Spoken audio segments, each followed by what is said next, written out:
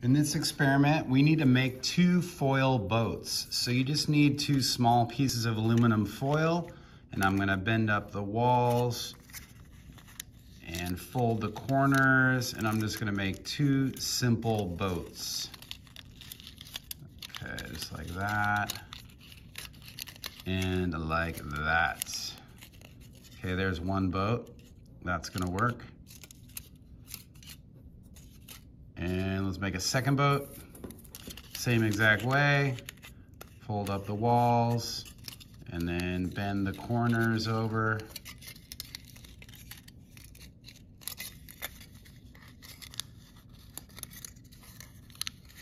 And looks like that. They don't need to be anything super special. And there's our 2 foil boats.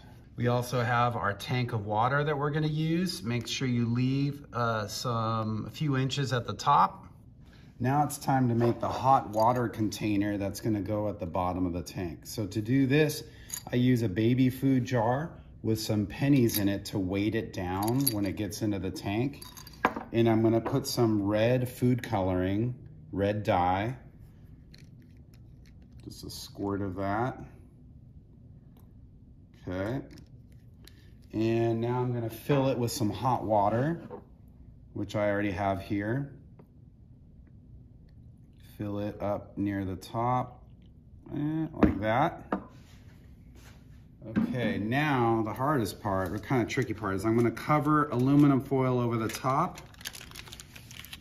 Okay, and then I'm going to put a rubber band on it to help so that the aluminum foil stays there.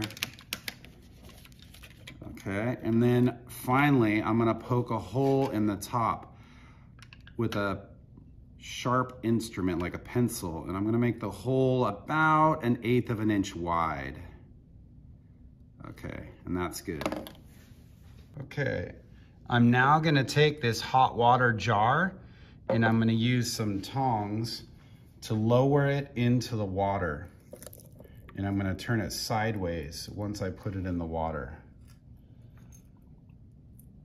Oh yeah, very nice. Oh, gotta get it sideways. There we go. Okay, just like that.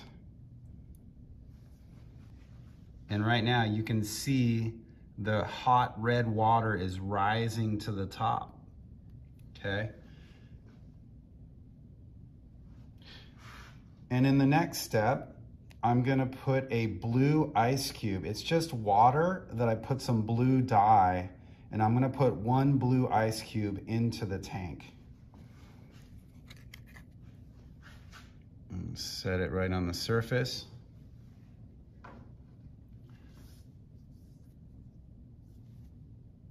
And the final step is I'm gonna take the 2 aluminum foil boats that we made, and I'm gonna set those on the surface as well. And then we are simply going to watch and observe.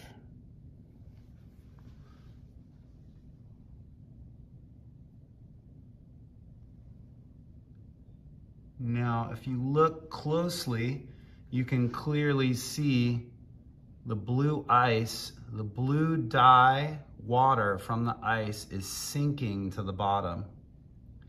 And the red dye from the baby food jar with a hole in it is rising to the top.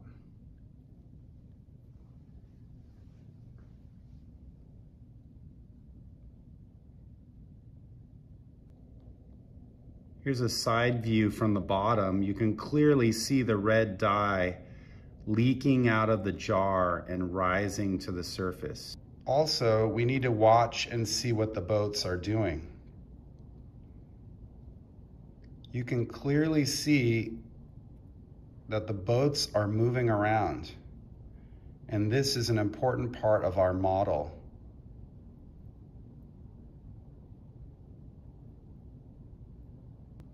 I taped a piece of white paper to the back of the tank to make it so the red and the blue shows up better.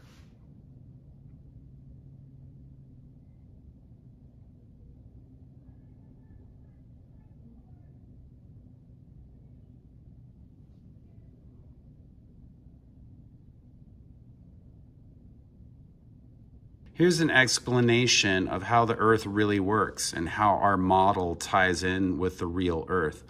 Here's the inner core, super hot. Outer core, a little cooler. The mantle, a little cooler, but still melted rock. And then the crust, which is solidified rock and the coolest layer of the Earth.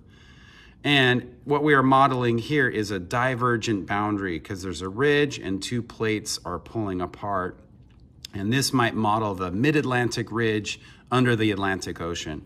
So as you can see, the magma, when it touches the outer core is hot, the magma gets hot, and hot things tend to rise because they have a lower density because the particles spread out a little bit.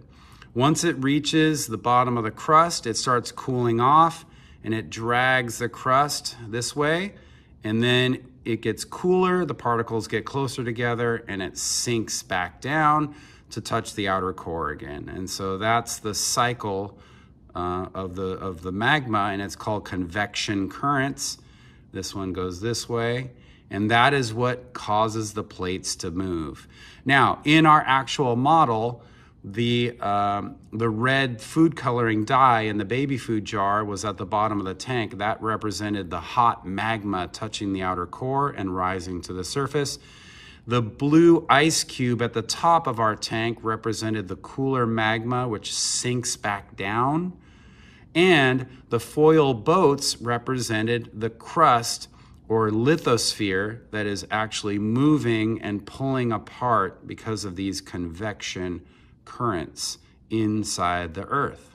Okay, that's about it. Thanks for watching, guys. Have a great day.